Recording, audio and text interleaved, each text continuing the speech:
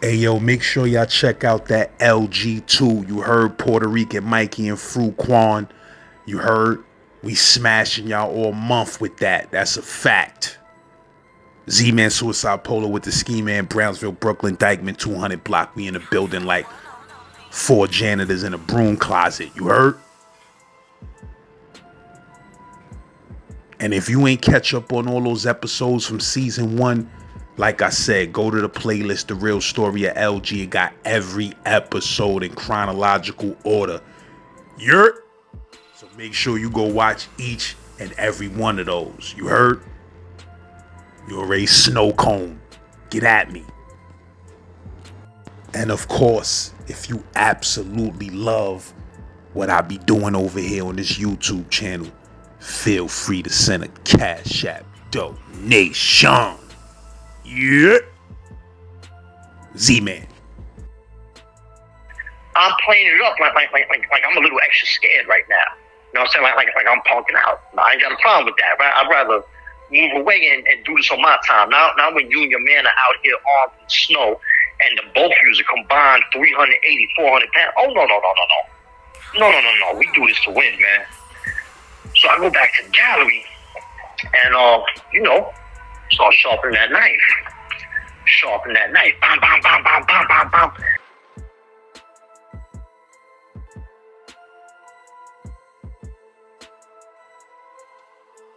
So I was in Comstock when I was a kid. K.O. Smitty was in the box. You know, you had all the old times that revered K.O. Smitty. In time, I believe that is the #1 most respected prisoner throughout the state. And I'm hearing stories about him. Like I had one of my men told me, he said, yo, I was with K.O. in Comstock another time, like in the late 80s or so, early 90s or some shit, late 80s. And he said they in line and police stopped the line for whatever reason. They started beefing to a dude that's like, you, step out. And K.O. Smitty just turned around. He's like, yo. And they basically told the line, go ahead, go down. K.O. Smitty stepped out, said, yo, ain't nobody going nowhere. Ain't no one going nowhere until he come with us. We ain't doing nothing to that dude. And shook the pole like they not used to that, right? But I've been hearing a lot of stories about that. You know, dude went back on the line. He went back to his cell safely. And I don't know if they got KO up about that jail or not. But now when I'm a kid, he's going to be an older dude. And the stories I'm hearing is that he never bent over and spread his ass on the search. He ain't squat down. His shit was, I ain't spreading my ass cheeks for no man, especially police. You know what I'm saying? And that's why he always got it on with them.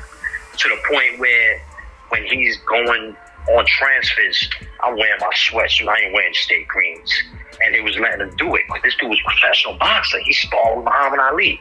This dude was sparring with a young Larry Holmes. And he got pictures to prove it. I seen this after I got to know him, man. So I'm in long-term key block. He's downstairs in the box. And he was in the box because he refused programs. He refused everything. He's like, yo, I'm just sick of seeing prisoners fight each other. I don't even want to be out here with y'all. You know what I'm saying? He started doing mad time in the box. And I heard all these stories about, so years down the line, I'm in Auburn Correctional Facility, and we hear, oh, shut the fuck up, my dude.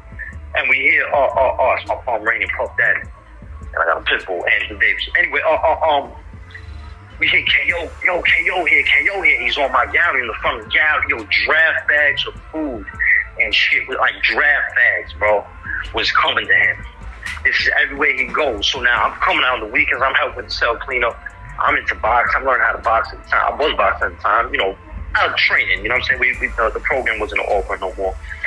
But, you know, I'm learning with the boxing crew, basically. You know, we out there training, doing our thing. And he Pop Dog now, you know, so me and him got close because of that love of boxing. We got pretty cool. We started kicking it. And, you know, and this is good. He came from Attica. He was 63 years old. He got a cane. His feet was fucked up because he had diabetes. And he knocked the sergeant out. And he was telling me, you know, he told me, he said, look, man, you see how these police respect me now? He said, don't think this shit ain't come with a cost. Most of my bones been broke twice. These police broke mad bones in me here in Auburn. You see, I'm not mad police out. They're always going to win in the end, but I'm never folded, man. He said, imagine y'all, young dudes together. They won't be beating no one up no more if y'all was on it. Like, you know, he was really on it. So now I'm saying to myself, you going on transfers in a sweatsuit, you're not bending over for police. Like, it's almost hard to believe, man. And I'm on a visit with my wife one day, my ex-wife. And cause I got married in prison. And KO comes to the visit floor, and a dude shout out, he like, yo, it's a legend in the building. Boom, dude, yo, everyone started shouting him out. Yo, KO, boom, boom, boom. My ex-wife at the time, she was like, who's that? Who's that? He's so handsome. I love my wife, so he's so handsome. Blah, blah. Who is he? I said, oh, that's KO. That's my man. You know, he called me, sit down next to me, you know, made me feel we kicking about boxing. You know, my wife, his people and shit like that. You know, but what now, at the end of this visit, when you come off the visit in Auburn, it's 2 at a time to get searched because it's 2 strip booths. So it's KO and it's me. We leaving at the same time. So they open the door, come in. It's a young cop and an old cop. The young cop told KO, step here in the booth. The old cop was like, no. The Smitty just, would you mind putting your hands on the wall so I can give you a pat down? He said, sure. Pat him down. He's like, all right, you go back to your cell. You good, Mr. Smith. And the young cop was like, wait, for what? He said, no, I'll talk to you later. And they looked at me, step in the booth and take your clothes off. You know what I'm saying? Word. And that's why I was like, oh, shit, the legend is true. They won't even search that man. 63 years old, foot fucked up, with a cane. They would not search that man. That is the most respected prisoner in my eyes in the state of New York. From what I've heard from everyone I know, that man never had a fight with another prisoner. He never had a beef with another prisoner. He would squash beefs. And when he wanted to organize, whole jail shut down for him when it's KO. And that man is a legend. I know we hear all the stories about the dudes that was extorting and they was killing. The dude who trained me in boxing, he's dead now. He gone. He was accused of several homicides in prison. You know, one of them he got convicted and got an additional 25 life. But not KO. He wasn't on that time, man. His shit was pro-inmate rights. He was against the abuse, and all he fought was police, man. And but that's when I knew the story was true. And I was like, wow, that dude is everything they said he was, man. He's a beautiful human being, and I heard he ended up going to Walsh, to the hospital, and passing away, man. But that's a man's name who should be a legend, who people should be hearing about, who people should be talking about, man. He's just a good human being, a stand-up dude, and beyond a man amongst men. He broke so many police bones and police faces, it's like uncountable. You know what I'm saying? But that was my experience meeting that legend, man. KO Smitty, man. Salute to him, man. Rest in power. That's crazy. You ain't got no pictures of son, do you? Nah, man. I bet you some of the old timers do, though. I bet you. Maybe that's for Quan or one. I don't know. One of them. Somebody got some pictures of KO. Somebody got pictures of KO. I guarantee you that. I will guarantee you that, man. I wish I got a picture of my trainers. You know, Ali Shams, Shakim. Ali Shams is my man. Another one, beautiful dude, man. I really never seen Ali Shams get into beef with prisoners. He's about sports, comedian, smoke his weed, make his hooch. He's always refereeing games. And at the time, man, old timer Patty Irish, my man, nice with his hands. There's a bunch of dudes named Patty Irish, but there was 2 of them that was real known. They were both boxers. People confuse it. People don't know them, One from Far Rockaway and the older one from Hell's Kitchen. But Patty Irish had brought me to Ali Sham one day. He's like, yo, this is my man Tommy. He's a good dude. You know, he gets some shit sometimes, kind of like the ass, man. He need to learn how to use his hands. And then me and Ali Sham got close, and he started training me. I had a little boxing guy. I trained a little bit under a few dudes, but he started training me. You know, and as I got better, we went and took on another kid that he was real green. At the time, dude named Shakim came to the jail from East New York. You know, and this is a lot of people who don't like Shakim for various reasons. I've never had a problem with him. You know what I'm saying? Like this, he took me on. He started training me. He was a lot more advanced with the unboxing training, man. But if not for those 2 dudes, man, they kept me out of so much trouble in prison as young. I remember one day, I forgot what I was stressed out about, but I was feeling, I had like 11 years in, got like 15 years to my board.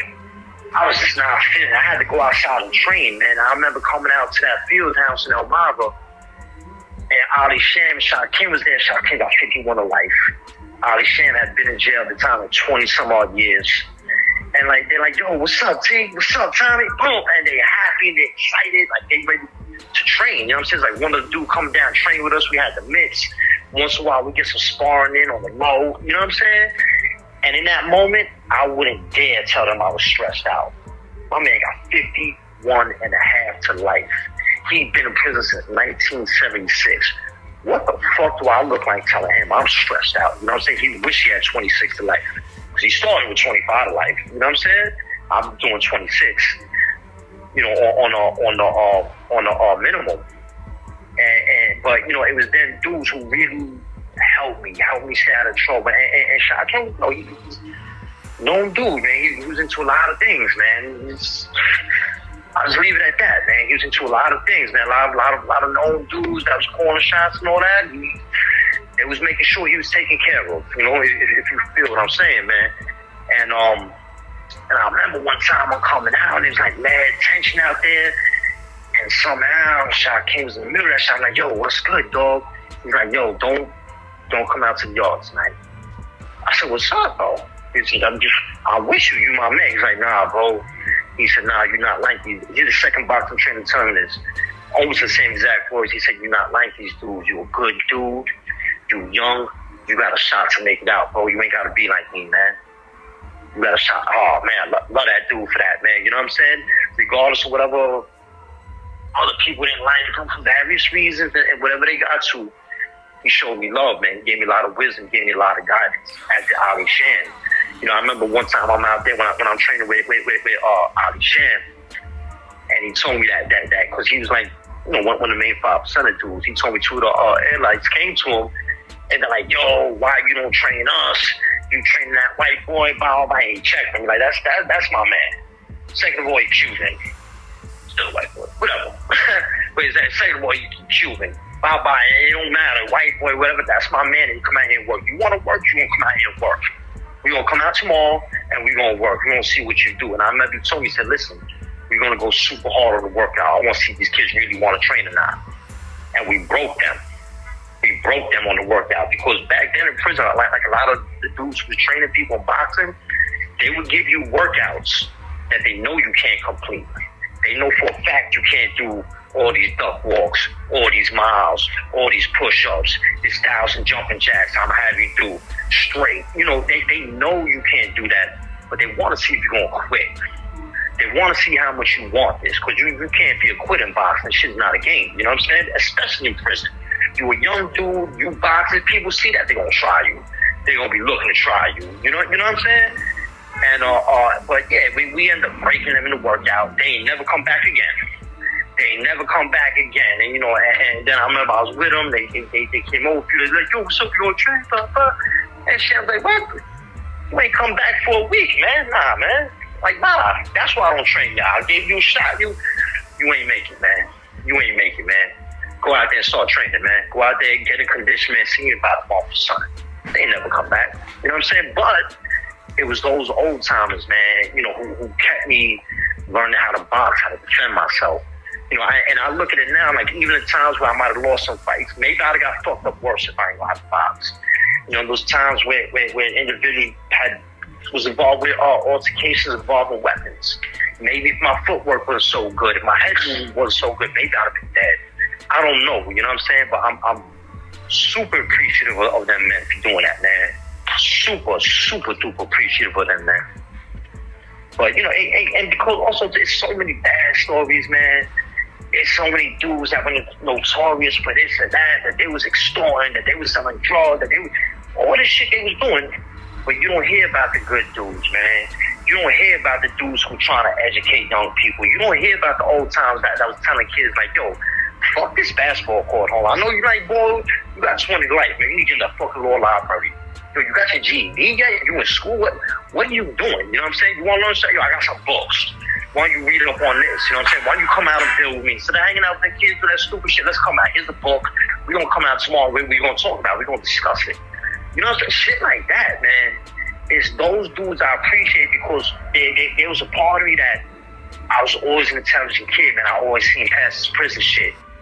You know, I might have got caught up in some shit because I was young. I'm stupid. At times I want to make a name for myself.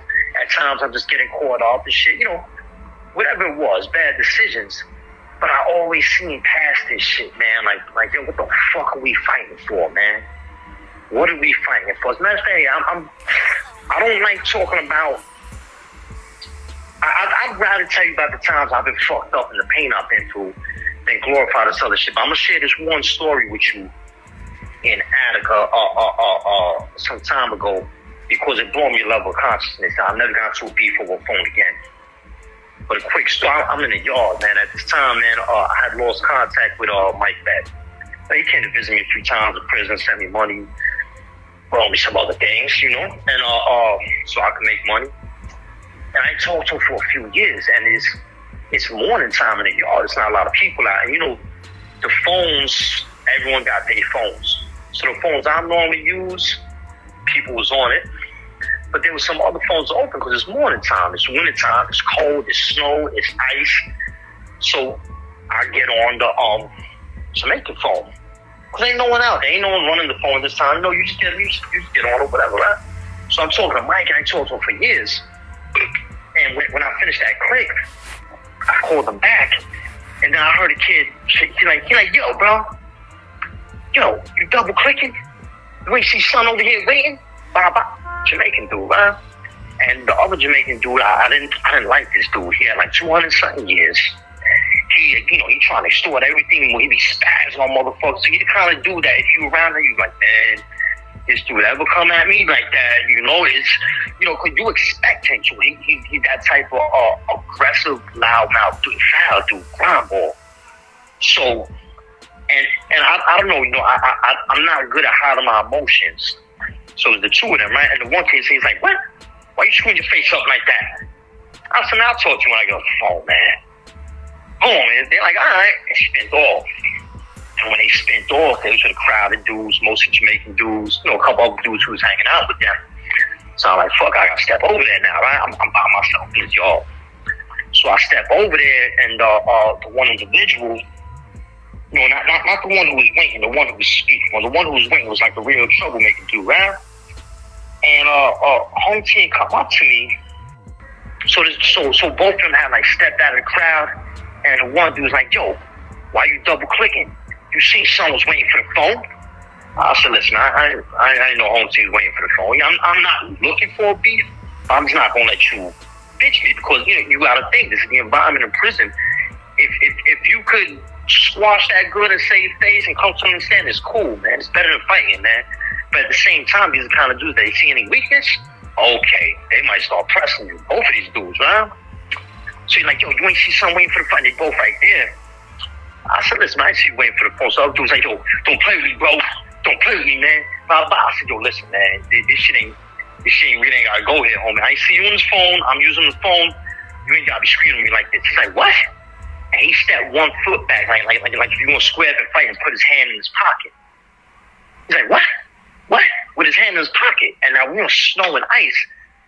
You just said what twice? You fronting. You're not pulling it out right now. You think you're gonna bitch me. You think I'm some skinny punk ass white boy. I don't know what he thought, right? You know, I'm all, buck 55, whatever. And I'm saying to myself, all right, I'm not about to roll around. I'm not about to let this dude cut me, get it on, roll around the snow with a 200-pound cock diesel motherfucker. This ain't gonna happen because I know he's not gonna use this right now. I see it. I know where you fronting. I'm a gun man. I'm not saying that in a proud way, but I was at that point, right? I was like, you know what, man? You know what? My bad, man. You know, I backed up off like, yo, my bad, man. I ain't even come to this, man. And the other dudes like, yo, bro, you know, better never have a problem over this phone. I said, listen, you ain't never gonna have a problem with me, and your man ain't gonna never have a problem with me, man. All good, homie. All good. I ain't looking for no beef. And I'm saying to myself, if this stupid motherfucker let me walk, he's on my cell gallery in Attica, in C Block. I'm saying, this dude let me walk away. I have to tear him up now. Because these are the kind of dudes who want to take this as weakness, and I'm playing it up. I'm playing it up like I'm a little extra scared right now. You know what I'm saying? Like I'm punking out. No, I ain't got a problem with that, right? I'd rather move away and do this on my time. Now when you and your man are out here armed with snow, and the both of you are combined 380, 400 pounds. Oh, no. We do this to win, man. So I go back to the gallery and, start sharpening that knife. Bam, bam, bam, bam, bam, bam, bam. And when y'all came that night, I ain't go out. My man was like, what's up? You ain't going out? I said, brother, I'm not going to, the next time I leave this cell, I'm tearing that dude out the frame. I'm not coming, I'm tearing him out. I already know what time it is, right? So the following day, breakfast time, I said, all right, he finished right now. My cell was all the way in the back, and they were popping him slow. So when they finally popped my cell, everyone left the gallery. It's like two dudes at the front, and one dude bended down to tie his sneakers. The dude who reached in his pocket on me. But it's a clear view to the bubble now because everyone went out. And I got this nice little knife. I like little knives. Because the big one, if the dude knows what he's doing, it's easy to grab it. I like that little knife. My hand's quick. I know how to move that. I'm not glorified, but I was trained for this. By my trainer, by my boxing trainer, by other dudes. And I said, all right, I'm acting out Canada. So I see one of my homeboys is this blood dude. Oh, excuse me, he's formerly blood, a Spanish dude. And so I started walking with him. I get online with him and shit, and we in the mess hall. I said, yo, I'm gonna tear this dude out the frame, B. He said, who? I said, so-and-so. And right when I said that, the dude was at another table. He called my man. We're gonna call him Jose for the sake of this. He said, yo, Jose. And when Jose turned around to look, I turned around, I'm sitting right next to him. And he was with another dude, another Jamaican, and they grilling me. They grilling, and they just grilling me. Then they looked at Jose, he's like, yo, when we go back, I'll talk to you. You know what I'm saying? Like grill me. It's like if you hanging out with someone, I'm like, hey, yo, Laz, I saw Ice grilling your man. I'm like, yo, I'm holler at you, Laz. You already know it's about your man, right? I said, Jose, this is perfect. This is perfect, bro. He just making this too easy.